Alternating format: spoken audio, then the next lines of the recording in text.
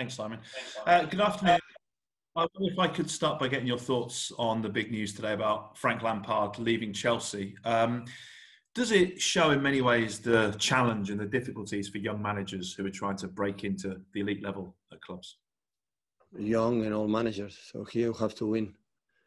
When the people talk about projects and ideas, don't exist. Is you have to win. If not, you will be sacked. Respect the decision from Chelsea, of course, but a huge hack from Frank, and hopefully I can see him soon.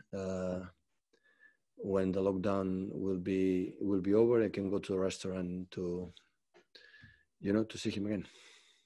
Have you been impressed by what you've seen from him in his short managerial career? Sorry? Have you been impressed by what you've seen from Frank Lampard in his relatively short managerial career to this point? If he's appointed a team like Chelsea after the good job had done in every country, so it's because deserve it. But we depend on the results, not the way we played, not about philosophy or these kind of things or the projects. So you have to get results. If not, you will be replaced for another manager. Thomas Tuchel is set to replace him, someone that you would have come across in your time in the Bundesliga. I just wonder what qualities he'll have and what he'll bring to the Premier League. When it's confirmed, I will let you know. Thank you. And just finally then on Sam Allardyce, he's become the master, hasn't he, in terms of managers of keeping teams that are threatened with relegation in the Premier League. I just wonder, it's been difficult for all of you coaches this year to have an impact because of the number of games and the strange season. But what impact have you seen Sam have on West Brom since he took over? Well, I had good results, bad results, like everyone. So it's not easy to take over a team during the season. But against Wolves, against Liverpool, against get some other clubs get good results. In the past, West Bromwich draw here at the Stadium, draw against Chelsea. Like you said, so Sam Allardyce is a genius to take these teams when everybody believe it's over and get results. So, and what happened once, twice, 3 times, you can say, okay, it's lucky, but it's not the case because I've done, I don't know how many times. So, but in the same time, so no much time for the tough game against Cheltenham. But today the training session was really good and optimistic to take a bus tomorrow, travel to West Bromwich and try to do a good game. Thank you, Ben. Next we go to Simon Stone. Hi, Pep. You're on a winning run now. Do you almost feel your team is in the best form? You've got injuries, but the form's carried on. The results give you an incredible boost, an incredible confidence. So sometimes you believe what is first. The results make you play good, or do you play good, you get results. I think both are connected, but we are in end of January, so it was West Bromwich, seeing what since Sam Allardyce took over the team, what they have done, try to analyze them, the individual qualities that they have, especially up front with the quality of Pereira, and try to make a good game and get another victory. If you win, you will go back to the top. Do things like that matter? The leader is United, so they are top of the league. So, and the moment we'll have all games, the same games all together, we will see. But now we are not top of the league, and the distance for the third, the fourth, the fifth, the sixth is so close, so narrow. So you win 1 or 2 games, you are up. We are losing, you are down. So, but like I said the last weeks, I don't see much the table. Like I didn't watch it much when we were 12 and 8 points, 9 points behind the leaders. So now it's the same. So my focus after Cheltenham yesterday in the afternoon, start to think about and work about West Bromwich, see some series from BBC, and that's all. Okay, thank you, Simon. Next we go to Emma Saunders. Hi, Pep. You mentioned Pereira there and the quality you think he has, just how much of a threat do you think he poses in his current form as well? Well, it's not just Pereira. I know how good the Sam Allardyce teams are in the set pieces, in the throwings, in the corners, in the free kicks. I can imagine they work a lot this week to punish us in this way, how good they attack the channel, how good they are in counter-attack, because they are 2-3 incredible fast players up front. But you have, in the same time, you have to discover the weak points that maybe they have and try to, to impose our game. But we cannot forget. So against Cheltenham, 80 minutes, we were 1-0 down. So football, everything can happen. But in the same times, when we are who we are in the last month and a half, we will have our chance to get results.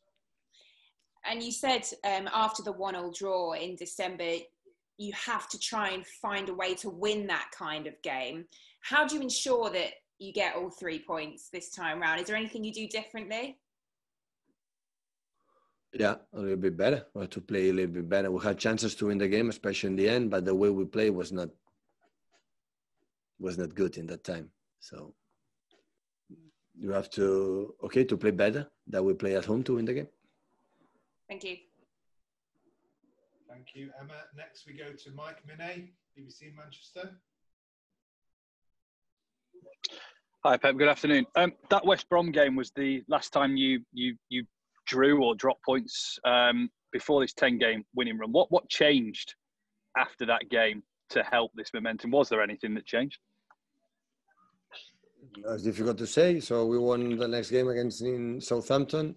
That I think was one of the turning points. How difficult it was, because in that moment, and right now as well, but in that moment, Southampton was in incredible top form, and in difficult stadium we were able to beat them. And after the game against Newcastle and the process, we start to play better, more confident. The results gave us a lot of confidence.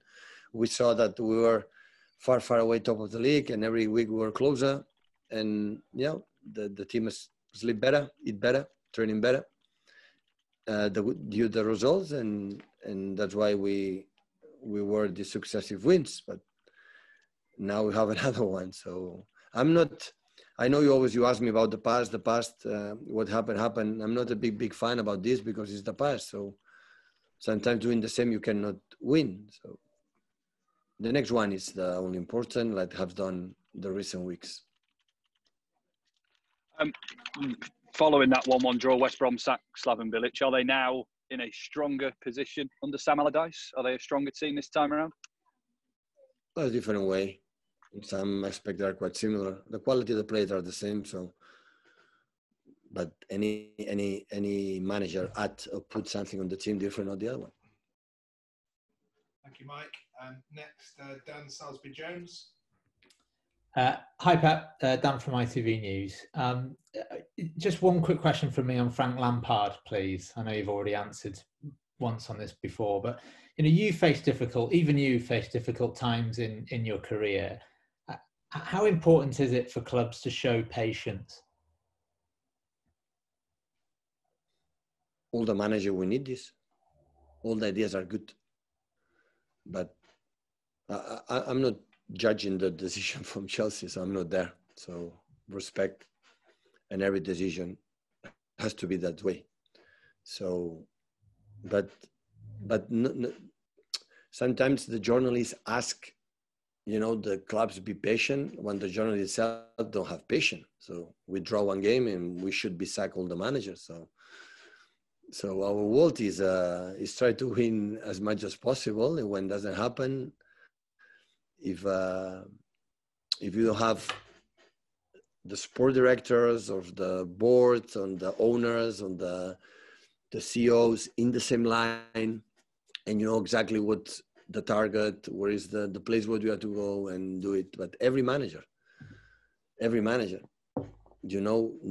time to do what you believe, or feel the players that it doesn't matter what happened, we believe in this, we go through in this idea. And that is an exceptional happen in few places in all around the world, because all the boards and the owners and the CEOs and the sport that want results immediately, and quick. And win the Premier League in November better than January, and January better than May. But this is impossible; it doesn't happen. So that's why always is difficult, you know, to talk about the projects in the next years or whatever. So you have to win. But in 1 month, you can drop everything you built because the opponents are good too. The opponents have good managers too, and good players too, and they can win. And when that's happened, always you are in risk, you know, to be out.